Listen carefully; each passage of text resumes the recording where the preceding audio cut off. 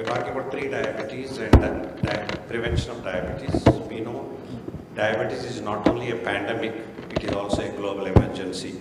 The way the numbers are, you can see we are expecting to have around 74 million people with diabetes in India, almost 1/5 of us.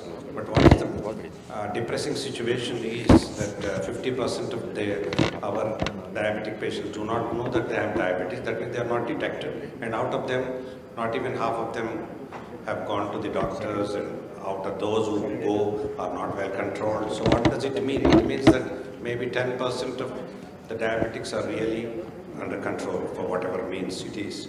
So I just wanted to know tell you the gravity of the situation. Now, let me focus on pre-diabetes, which is very important for all of us if we need to prevent diabetes.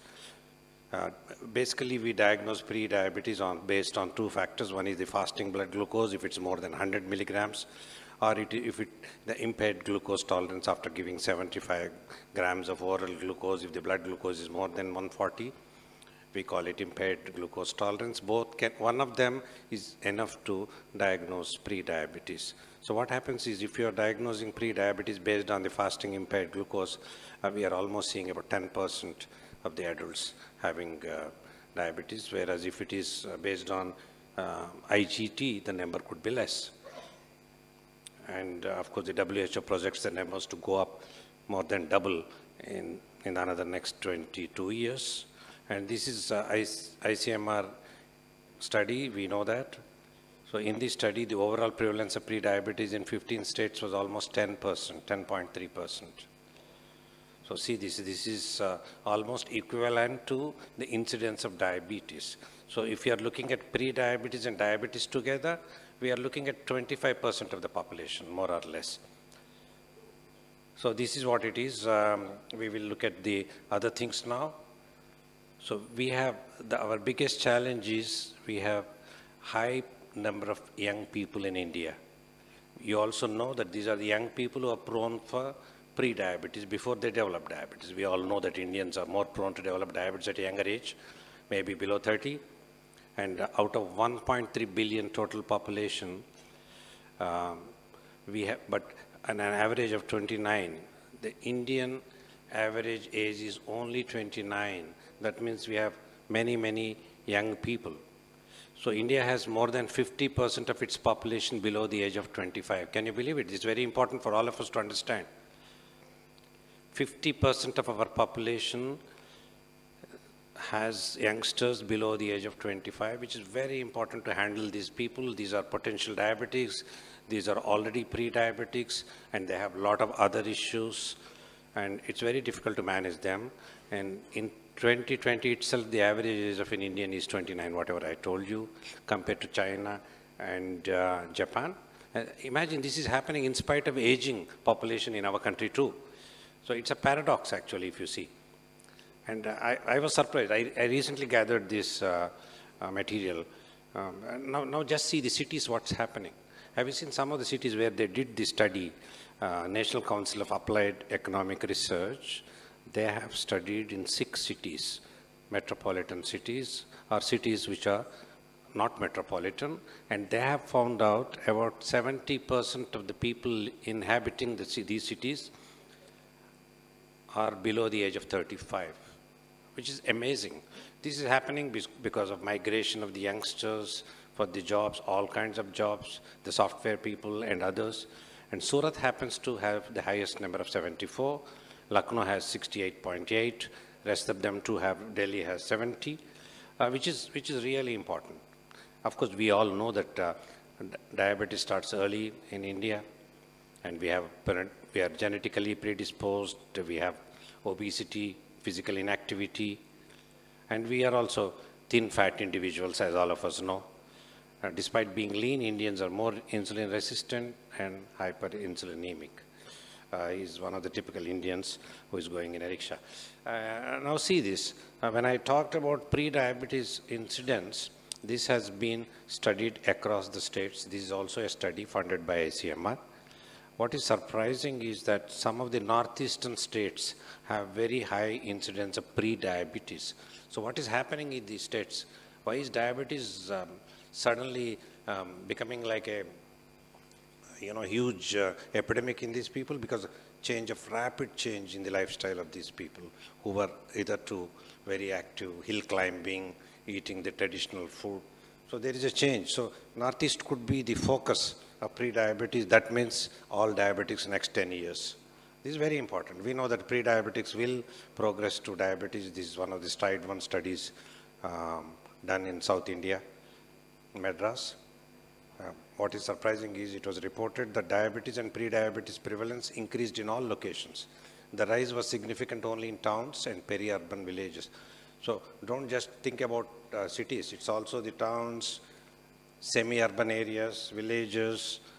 The situation is rapidly changing. We also know that pre-diabetes independently has a risk factor for cardiovascular disease and other conditions. This is what you see that. I mean, they don't need to really become diabetic.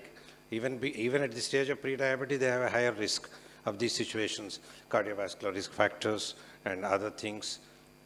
And this goes on. So pre-diabetes increases the risk of major clinical events and death independent of subsequent development of diabetes. So what we are worried is pre-diabetes, whether they become diabetic or not, leave it. Even this period of pre-diabetes, they have a higher risk. And of course, dyslipidemia, if it's combined with pre-diabetes, things become worse. As you know, cardiovascular problems will be more. Hypertension is a common condition that faced by most of the Indians, and young people are no exception. So hypertension with pre-diabetes, things are worse, you know that. So it's very difficult. Vitamin D has been talked about it.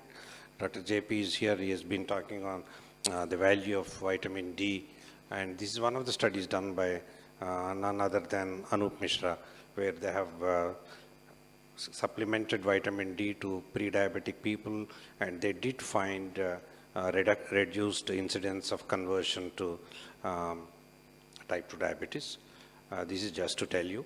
And so what is important is we need to handle them right at the stage of pre-diabetes. To do that, first of all, we need to investigate them. We need to do a screening, simple fasting blood glucose. Let's do that. And if somebody's fasting blood glucose is more than 100 milligrams, let's concentrate on them. Let's tell them that you need to watch your blood sugars, you need to change your diet, you need to change your lifestyle so that you provide yourself. So how do we prevent type 2 diabetes? We know that it is the same as you do in managing diabetes. Both are equally important, but it will be much more fruitful if we can prevent both pre-diabetes as well as diabetes. And management of pre-diabetes, all of us know non-pharmacological methods are the most important ones. Talking to the person, I won't call him a patient, person, and explaining. My younger people are not easy to understand. They won't listen to you so easily. So we need to spare some time, tell them convincingly about the importance of losing weight if they are overweight, and if they have genetically already history of diabetes, so they need to be even more careful. They need to exercise, do something, change their habits. And we always talk about aerobic exercise. We also talk about resistance exercise now, which can really help to reduce the insulin resistance, not only in diabetics, but also the people who are prone to develop diabetes. We also talk about the importance of having good sleep, stress-free life, apart from the diet and regular exercises. And when we are talking about reduction of the calories of the person, now we just don't talk about reduction of calories, we talk about reduction of carbohydrates and also increasing the protein content, which can really help in the insulin metabolism, reduce the insulin resistance in these people. So we need to concentrate a little bit about when telling the patient how they can take, what kind of a protein they can substitute by taking, whether they are lentils, dal. Most of the plant-based proteins are equally good, and they are healthier also with less fat in them, and reduce the carb diet, which is very important right at this stage. We also talk a little bit about pharmacological intervention even at the stage of pre-diabetes. What does this mean? So there are some studies done on diabetes prevention. This is one of the studies done in India by Dr. Ramchandran and others from Chennai. And these are also some of the studies where they have given metformin of different doses. Of course, ADA did mention that metformin can be given and it helps people, especially if they are overweight or they have some other comorbid conditions where you really want to give them and keep their blood sugars much below low. And even ICMR studies have done did show that when the lifestyle alone is not sufficient, it is the time that you act and use a drug like metformin, which is relatively safer and effective. And even RSSDA guidelines says that try lifestyle, and if it doesn't help in the 6 months, if the blood glucose still happens to hover around more than 100 or touching the border of 125, better not to wait, start the person on metformin, watch him, and perhaps treat him as a diabetic, which is the best. So the first oral treatment to be approved even in India, it's been approved, the metformin. The dosage can depend.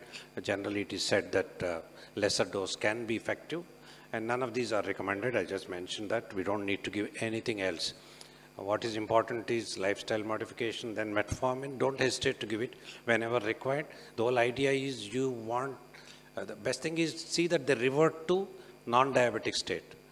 Let us see that pre-diabetics revert to non-diabetic state. If that doesn't happen, at least they don't become diabetic. That is important for us. So what are the future directions? This is what it is. Pre-diabetes is a precursor. We know that.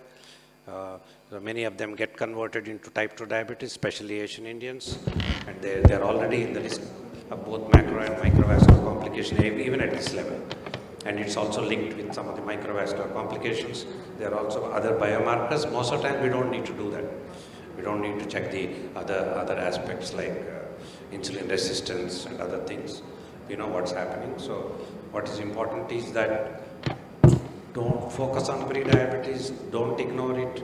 Start screening all the younger population for pre-diabetes, detect it, and then manage them by your good advice. So we have a distinction of being among the top 3 countries amongst us diabetics, but now pre-diabetes population is much higher than diabetes in our country. So we need to work together, we need to do a lot of awareness programs, talk to our patients, and do something about it. Otherwise, we are not going to win over this situation, which can only become worse. I think I tried to be short, and thank you very much.